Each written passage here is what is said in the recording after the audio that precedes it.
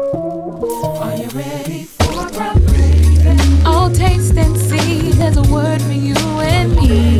For BrownGravy. Serving the uncompromising truth makes us truly free. For BrownGravy. Open your heart, your mind, your soul, he'll make you whole. For BrownGravy. Preaching with power. It's the relevant leadership strategist.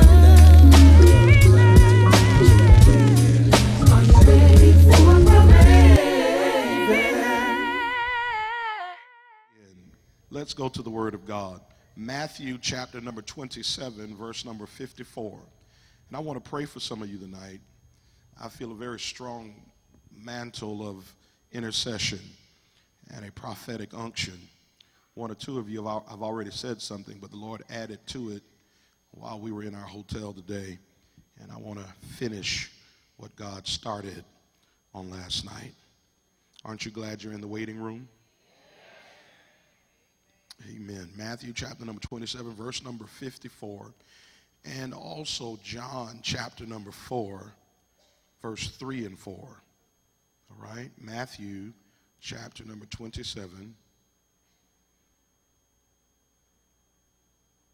verse 54. When you have it, shout, I have it. Yeah, it says, now when the centurion and they that were with him watching Jesus saw the earthquake. Yeah, I don't know if they actually saw an earthquake. They may have saw the result, but we'll play with that a little later. Saw the earthquake and those things that were done. So they saw the earthquake and they saw the result. Interesting. They feared greatly, saying, truly, this was the Son God. John chapter number 4. What verse did I tell you to get? That's the one I meant for you to get. John chapter number 4, verse 3 through 4. When you have it, shout, I have it. And it reads, he left Judea and departed again into Galilee. And he must needs go through Samaria. Father, bless it now in Jesus' name. Amen. Look at the person near you, at least two of them, and give them tonight's subject for the next 20 to 25, maybe even 30 minutes. And it's renovations required.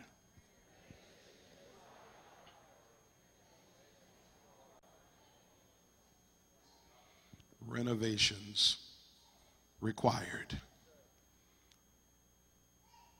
I want to make a statement that many of us should keep at the forefront of our hearts, our minds, because if we do not, we'll tend to become a bit embittered and upset at the wrong thing for the wrong reasons at the wrong time. And that statement is, you have an enemy, but that enemy is not the one sitting next to you. You have an enemy, but that enemy is not that frustrating coworker. Is the microphone on? You have an enemy, and that enemy may not be that belligerent family member. You got an enemy, but that enemy is not that bully at school. You got an enemy, and it's not that teacher that will not let up off of you even though you're not doing anything. You have an enemy, but that enemy is not flesh and blood. That enemy is the devil and his minions and his imps and the systems of evil that he set up. that if you do not keep that in your heart, you'll begin to fight a battle that will be a continual sliding slope into depression, because you'll always feel as if somebody is against you. Now again, it might not happen up here in Cincinnati, Forest Park, Ohio. But down in South Carolina, there's some people who are wasting precious energy fighting battles that are fruitless. Now, this is not a part of the message, but I feel led to say it, that to fight flesh is an exercise in futility. Because after you destroy the flesh of that person, that spirit jumps to the next. And if you never target the real enemy, you're going to be fighting all your life. Tell somebody, change where you're fighting. It's easy to slip into that simply because of how the enemy attacks us and where he decides to attack us. He never, by the way, attacks you because he wants your car. He don't need it. Somebody tell him the devil doesn't need your car. I know it. He after my car. No, he's not. The devil's not after your house. I know it may feel like it, but he doesn't need one. He stays right now in a temporary condominium called outer darkness, while God is preparing his forever home called Sheol. So he already taken care of. He ain't even after your honey. What does he know about relationships?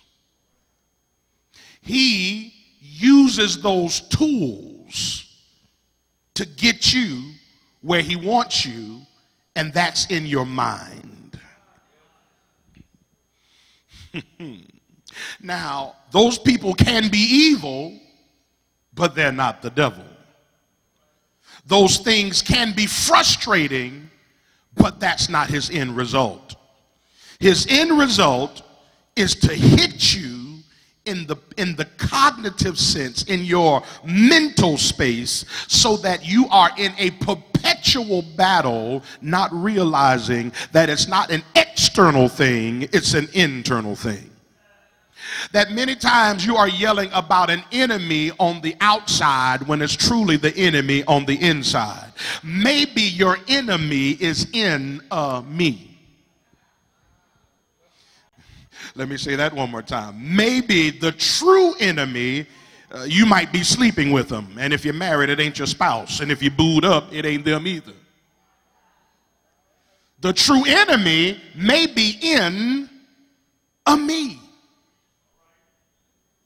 That somewhere along the line, the enemy hit me in a place that I was not aware of or made fully conscious of, and now I'm looking past where the real fight happens, and I feel as if I'm losing at every single turn. So he's coming after my mind. Well, what happens in the mind? It is where perspective lives. Write that word down, perspective. Yeah, it's where perspective lives. Now, there's no need to write that word down without giving a definition. Because if you don't get a definition, then you are bound by whatever you think it is. So here it is in brown gravy form, very simple. We can kind of make it technical, but there's no need to. When we're talking about perspective, we're talking about how you see. Write that down. How you see. So once I get your perspective, I now have at access to the next piece of what happens in your mind called perception. So then, what is perception? Perception is what I see. All right, let's say it again. Perspective, how I see, which determines my perception, what I see. One more time. Perspective, how I see. Yeah. Which determines my perception, what I see. And then your perception begins to become even more colored by a couple of things. We don't have a lot of time to talk about them all, but let's mention a few. Your beliefs, your upbringing, your culture, your socioeconomic status, your surroundings. Let's talk about beliefs.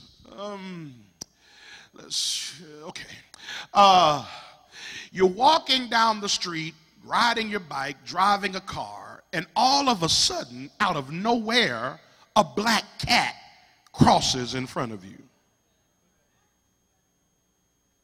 When that black cat crosses in front of you, you're going to almost break your neck to make sure you get out the car, off your bike, off your path, and do what?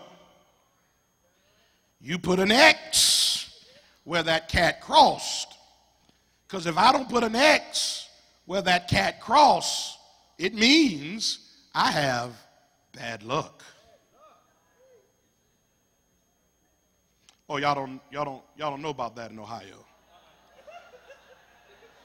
That's a country thing. Well, let me school you. Okay, you don't know that one.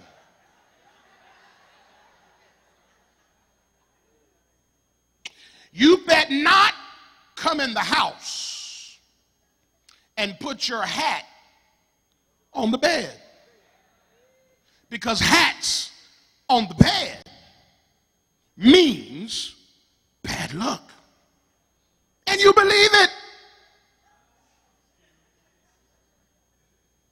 Your perspective, your perception and your perspective has now been colored by something that you heard, which means it's now in your mind space, and now all of a sudden a hat has power over you.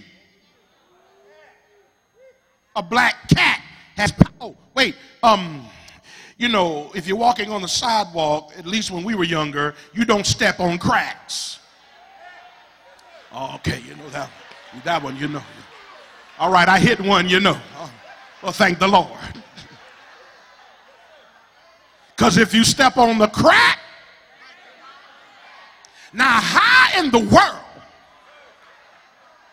can a slit in the cement cause for there to be injury to my mama? But you believed it so that you would jump over cracks so that you don't step on it. All right, maybe that's not the one. If you and one of your friends are walking down the street and there's a pole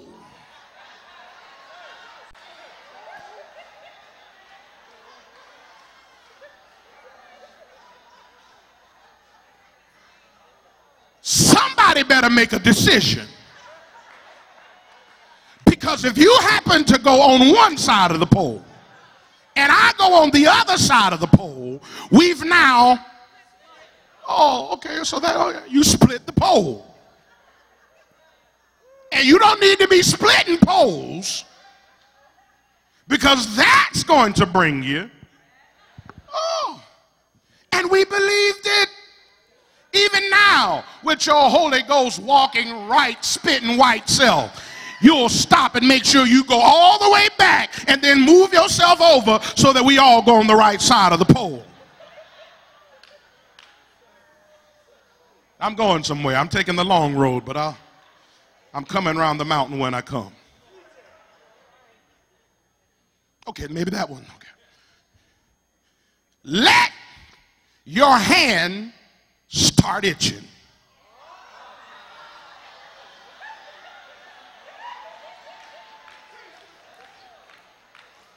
Because if that hand starts itching, then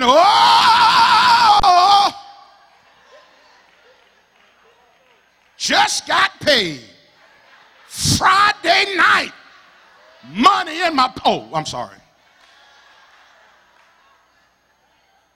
But you got to be specific, because if it's the left hand, you're going to be losing money. But if it's the right hand, you're going to get money. And we believed it.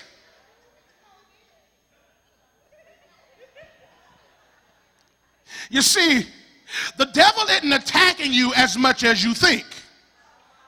That all he had to do was plant a seed at one point of your life, at one time of your life, that was given to you from someone of influence and affluence, and you began to follow a road, follow a map that was designated to keep you completely discombobulated, because he understood that all I have to do is hit them in their perspective to mess up their perception, so I can keep them locked inside of whatever it is I want them locked in forever.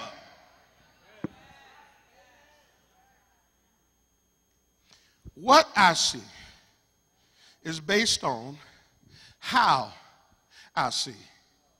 And if how I see has had damage, no wonder you were born in the family that you were born in.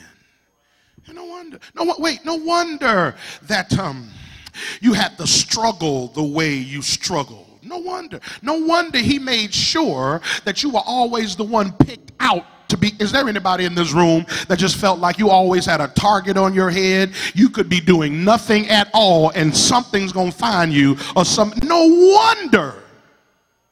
Because he said, I needed to influence your perspective early. So even if you get the Holy Spirit becomes limited because of your perspective and your perception. Okay, all right, maybe that's not clear. So let's push the envelope psychologically. Psychologically, there is a test that they do called an ink blot test. And they'll take ink and put it in a cup and throw it against a wall. Just fling it and let it hit there however it's going to hit there. Then they'll get 10 different people, or how many ever different people, and they'll bring them in front of this ink blotch and they'll say one question: what do you see? One person will look at it and say, that looks like a cat. They walk them out. Someone else comes in, different walk of life, don't know the person that just walked in there, and they'll say, yeah, that looks like that car that I just sold. Somebody else walks in and says, yeah, that looks like that hag that I saw on TV.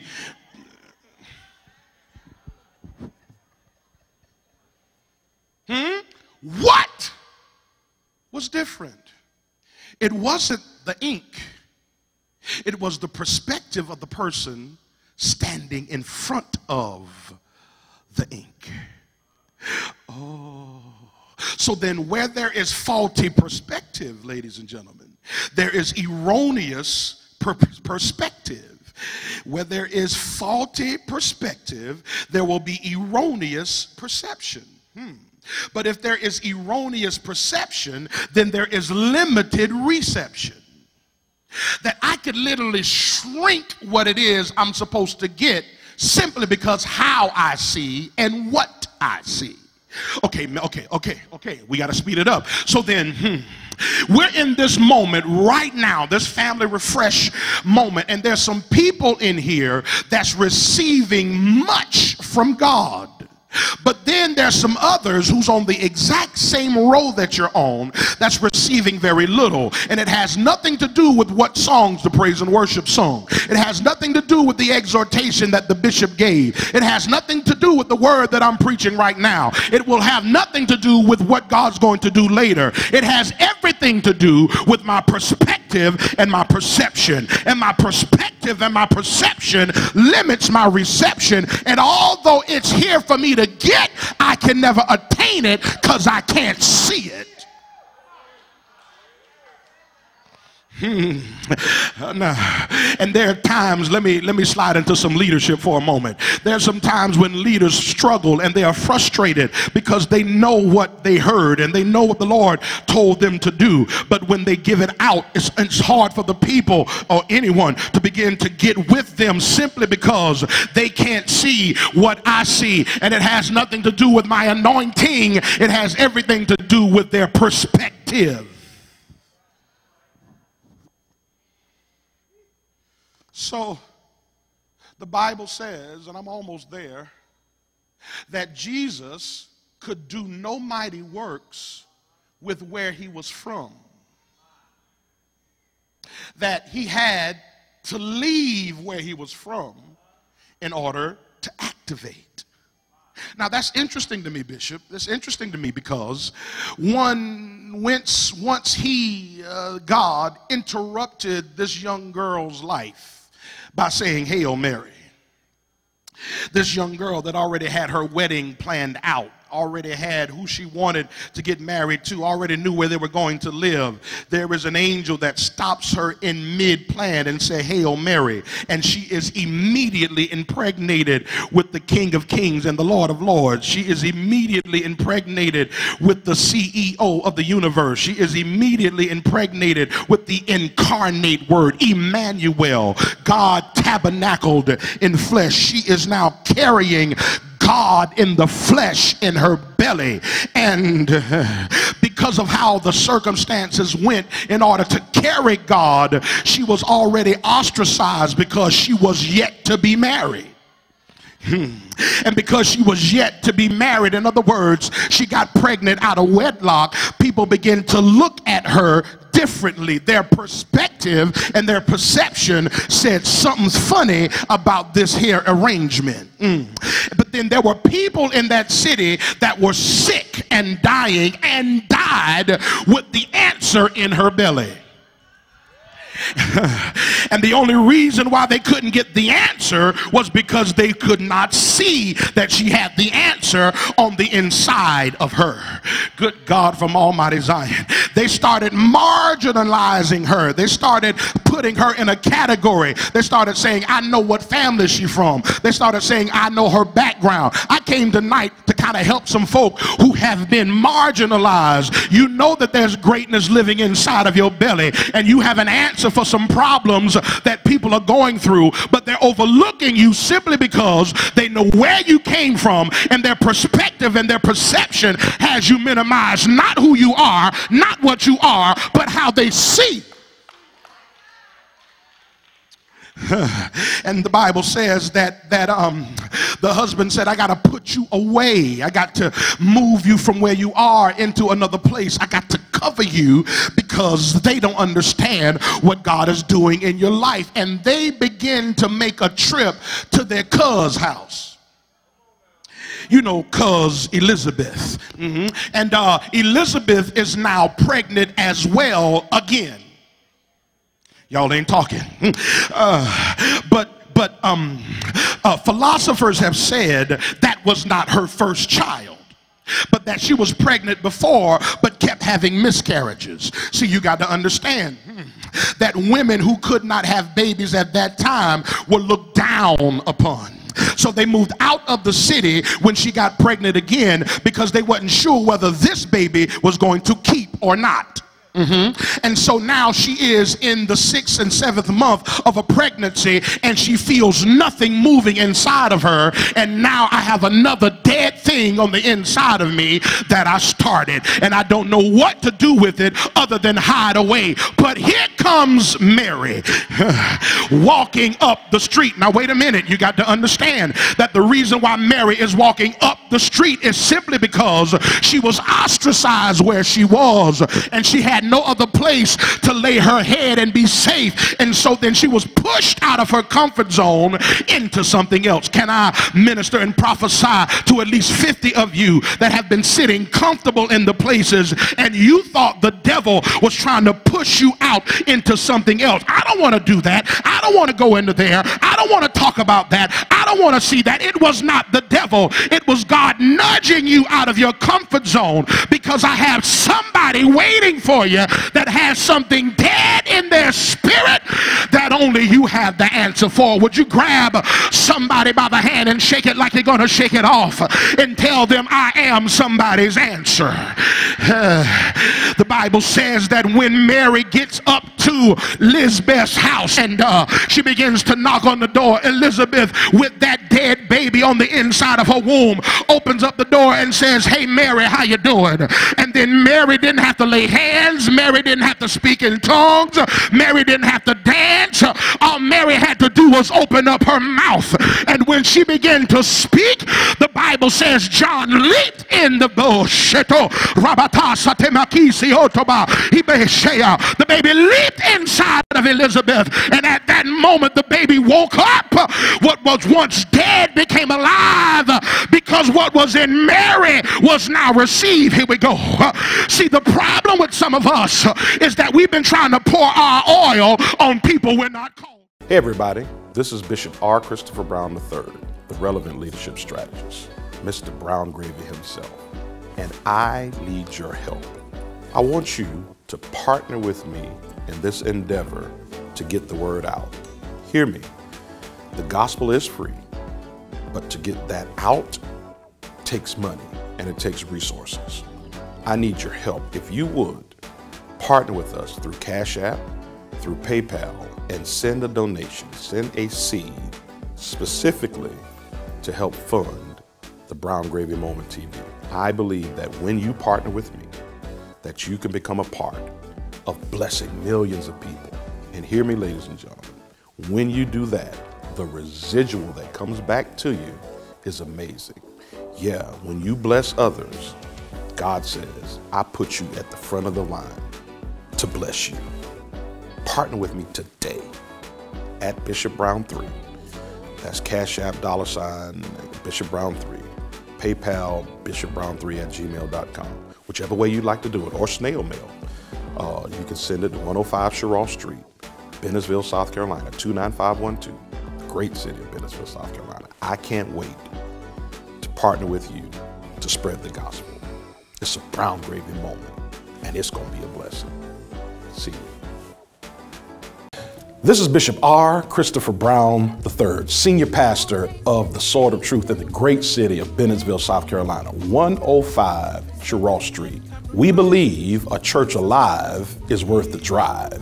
You should find yourself right in our city during our service time, 11 a.m. on Sunday morning, 7 p.m. on Tuesday evening. Sunday service, Tuesday Bible study. You matter and you belong there.